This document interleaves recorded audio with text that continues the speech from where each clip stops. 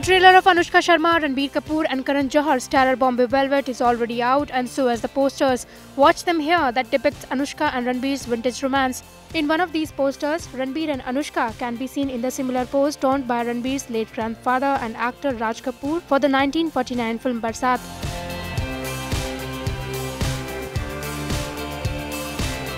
Directed by Anushka Sharma, the movie is set in the 1960s and is a large-screen adaptation of Gyan Prakash's Mumbai Fables. The story is about a man with big dreams and the extent he is willing to go to be successful. Bollywood Country report.